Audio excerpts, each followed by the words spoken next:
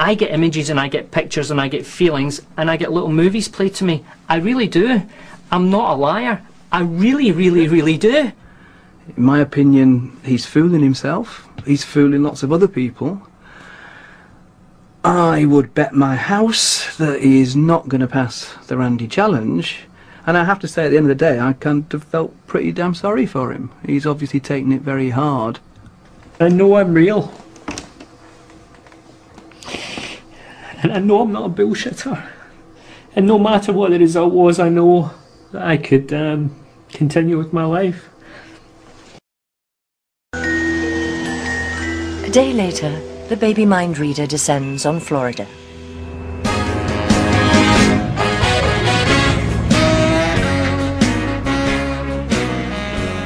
The Sunshine State is a far cry from his hometown of Paisley, and in this land of opportunity, Derek is seeking his psychic pot of gold. He's here to take the plunge and attempt the James Randi Challenge, which promises $1 million to anyone who can prove they have psychic powers. Derek is confident he can land the prize. Next day, Derek faces his biggest challenge and greatest nemesis, the world's foremost and fearsome skeptic, James Randi. He's devoted his whole life to debunking psychics.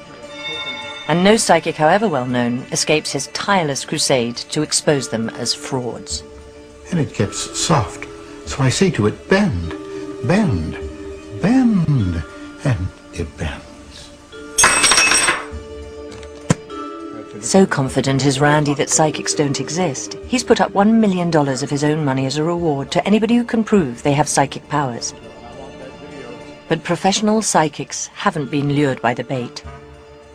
In fact, Derek is the first one ever to put himself in James Randi's firing line.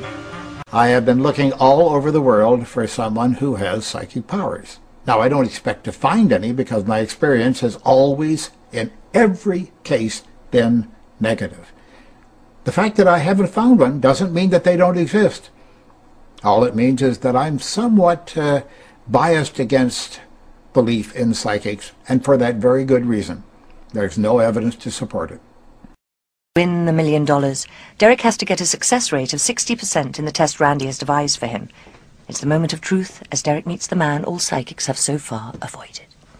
Hello, Mr. Randy. Hello. How are you? Mr. Ogilvie. It's an absolute pleasure to meet you. Well, thank you. Please call me Derek. Well, I'll do what I can. First of all, come with me, if you would, over to what we call the target area here. All right. Now, these are the 10 toys that have been selected. One of them tends to get away on us. It's a helium balloon. Can I just go through them? Yes, of course. Please do. The test will involve Derek having to identify which one of 10 toys or objects a child will be holding at any one time. That's a hand puppet. That's a hand puppet, yes. I want to see that. Yeah, it's okay. Derek will be in an adjacent soundproofed and blacked out room with only his telepathic connection providing a link to the child. With everything agreed, Derek is ready to take the challenge. Yeah. Fine. Okay. Okay, we're going to do it. Let's go. Yeah. Let's go. Okay. Let's go. Thank you for your time today. Very good. Thank you. Appreciate it. Let's go. Come on. What's always exciting is after the tests fail, and they invariably do, we listen to what the victim of this whole thing says. They look upon themselves as victims, and they immediately complained that the latitude and longitude was wrong. It was a strange country. Atmospheric pressure was wrong. Politics, whatever. There's always a reason why it didn't work. Quite intimidating here. I find it quite off-putting. I can understand they want to keep a distance from me, but on a couple of occasions I've said, please call me Derek, and everyone wants to call me Mr. Ogilvie, and I'm not saying it's not unfriendly, but you know, it's a bit cold.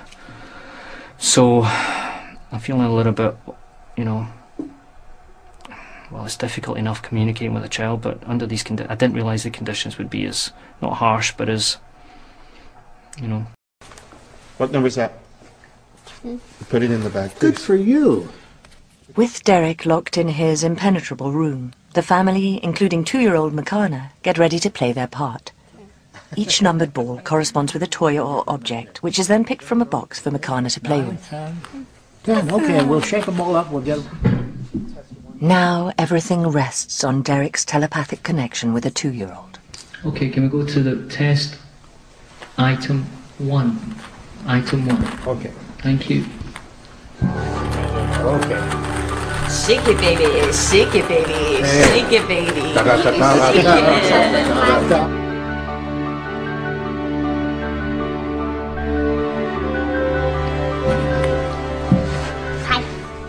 Derek knows he can get a connection with Makana. He chose him from 10 possible children and has been practicing with him in the run-up to the challenge to ensure they're on the same wavelength.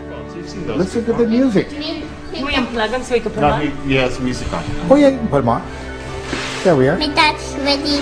My dad will bubble 5 is. That's what number 5 is. That's what number 5 is. The earphones. My dad will Item 2. Item let's 2, take all right. 8. You got number 8. Put it back in there. The rules of the challenge dictate each object is replaced after Derek has identified it. Item 3.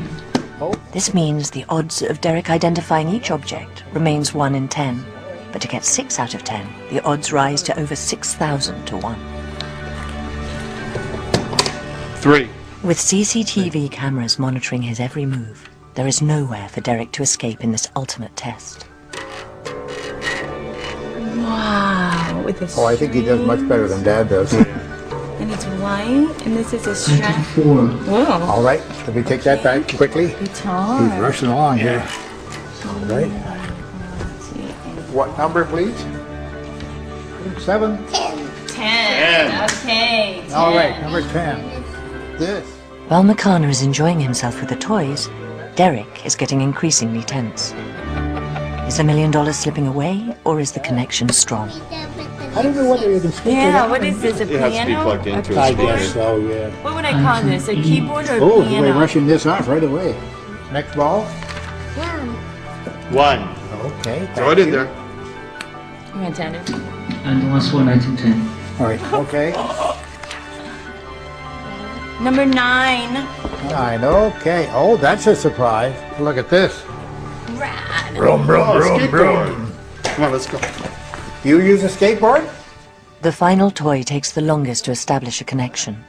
But this skateboard may be the difference between winning or losing $1 million. Dad's a Californian, so he knows about these things. Did you write your entry down there? We're not supposed to do this. I kind of watch this I'm girl all the sorry, time. quickly. Is that fun? Yeah.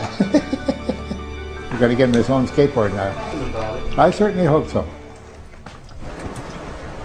Okay, have we finished? After just 20 minutes, the challenge concludes.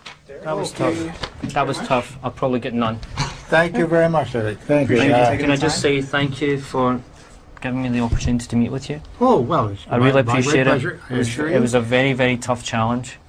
I can realise why you've put up so much money for someone to win.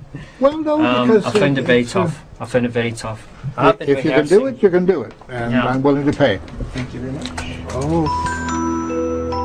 With $1 million of his own money at stake, James Randi begins carefully calculating Derek's score. The aluminum case he guessed on number 3, and it turned out to be the guitar. The headphones was his guess on number 4. That was the suitcase.